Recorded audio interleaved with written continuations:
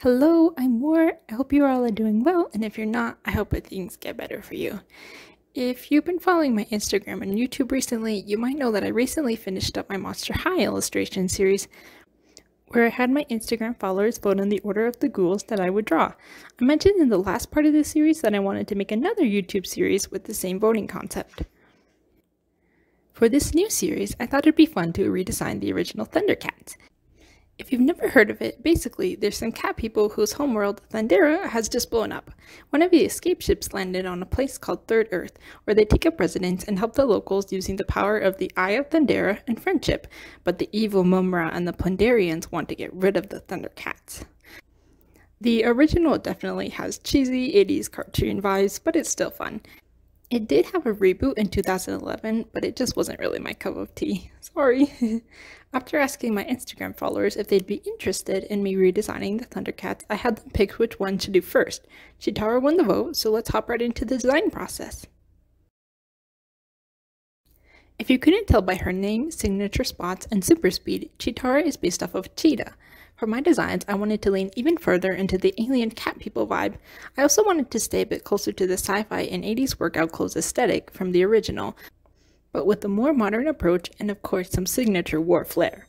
I did some research on cheetah anatomy to get a better understanding of where their speed comes from, and also some research on the running style of Olympic sprinters. After gathering some additional visual inspiration, I got started on designing. I mentioned earlier wanting to base my designs more closely on the cat, so we're giving her a big chest. But not the normal kind you would give to a lady. Cheetahs have enlarged hearts and lungs, and a bigger rib cage to go with it.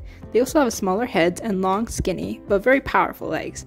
I tried to translate these features onto a human body, so if you think she's out of proportion for a normal human, you're correct.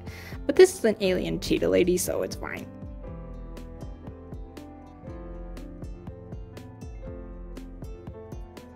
For her outfit, I wanted to be aerodynamic but elegant, because Cheetara is a very capable and mature lady but still fashionable. I also wanted to incorporate gold into her design because of the golden color of the cheetah, but also because there's an episode where the Thundercats discover gold for the first time and Cheetara thinks that it's really pretty.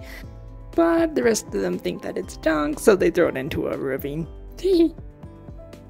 I started with the idea for an outfit with gold wing motifs because wings are often used on speedy characters.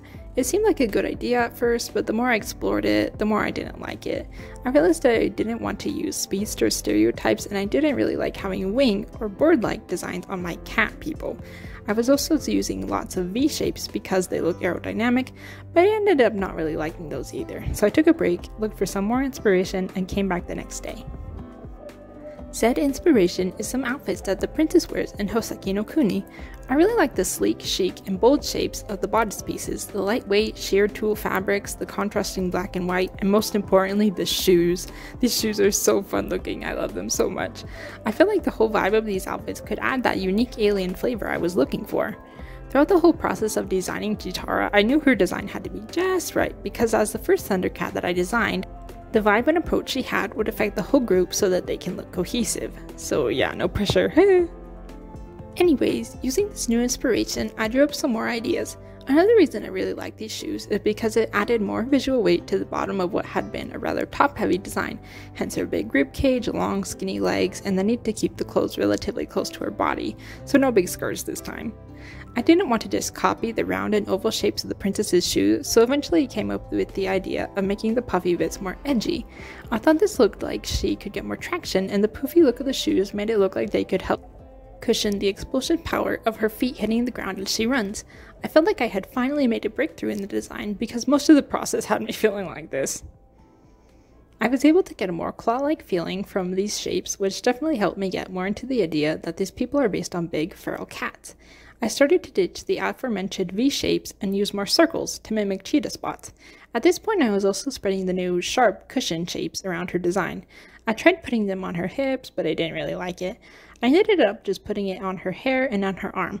Well, she does need to be aerodynamic. Let's not forget that running isn't the only thing she does. She fights, too. I think she could use this as a sort of arm guard, but it also has a place to slip her staff into when she's not using it, since it's collapsible, kind of like Cat Noir's. On her other arm, I put a sheer poof sleeve to help balance things out. I also started to add a tail-like thing that can hold water. The original Thundercats don't have tails, so if I did put them on, it would be sparingly. But during my cheetah research, I found that they use their tail as a counterbalance for when they're turning as they're running, like a ship's rudder.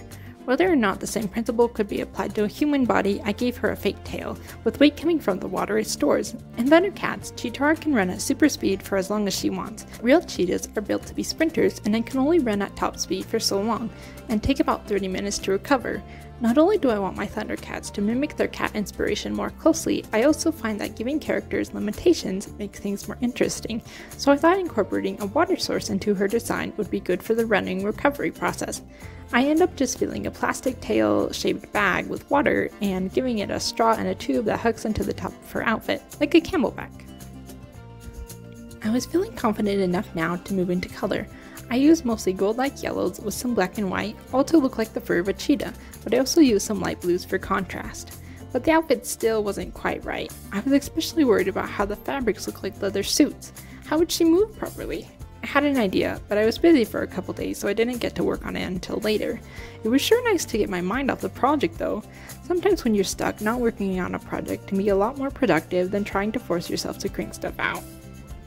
After my break, I put that idea I had to use with another colored sketch. I had imagined a pair of shorts with scalloped edges, black encircled with gold, and a lightweight, flowier fabric. I also quit trying to put the Eye of Thunder on her chest like the original because it just hadn't been working that well, so I gave her a belt and put it there. Her main body piece felt a little empty somehow, so I made the center a little lighter, like a kitty tummy. I also put some spots on her leggings to help break up the big swatch of white. I was finally happy with the design. I also ended up doing a color sketch of her face because I had spent so much time on her outfit, but it was also just for fun.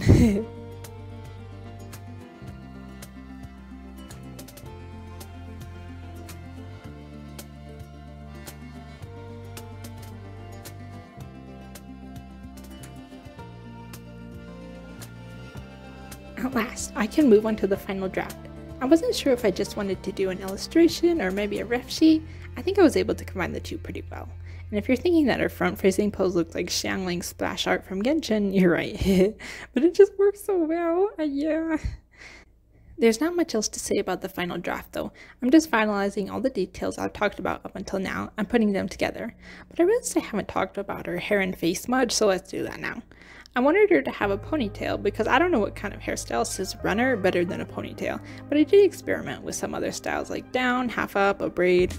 I still went with a ponytail, but I gave her this sort of poofy bit on the bottom of her head to spice things up.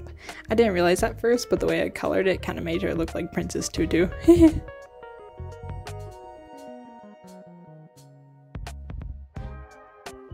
Her face wasn't too hard. I knew I wanted her to look like a calm and mature lady, but maybe just a teensy bit sassy. Cat-like eye shapes worked well for her, and I gave her the signature teardrop shaped spots that cheetah have.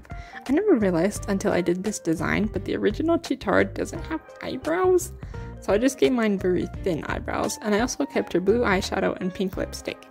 And even though the original Thundercats have their ears hidden by their hair, I wanted my designs to have visible ears that also look more like cat ears than elf ears, because kitty ears are so cute!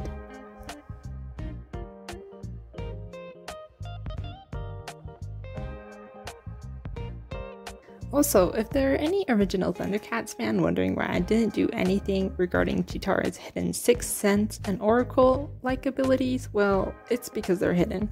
In some of the earlier drafts I used a few more eye motifs, sort of like a third eye kind of thing, but you all saw how the first drafts went. In the end product, she does have some jewelry bits on her ankles and right arm that look a tiny bit like that third eye thing I mentioned, but honestly it didn't feel like a very important detail to include, and in the original she didn't have any visual clues on her design about these abilities. And in a way I think it's more interesting to keep hidden abilities, well, hidden.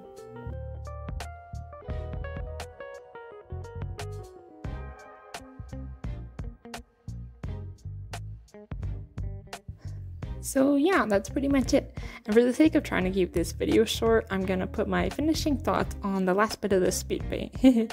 I definitely had a hard time with this design, but I'm glad I stuck with it, even if I had to take a lot of breaks, because I feel very pleased with what I was able to create, and I hope that you guys like it too. I'd also love to hear your thoughts on the video, since I'm still just starting with this whole YouTube thing, so your feedback would be very helpful. Is there things that you liked or didn't like, or things you think I could improve on? Some things aren't so easily changed, but I'll try my best to get better and make more fun videos for you guys.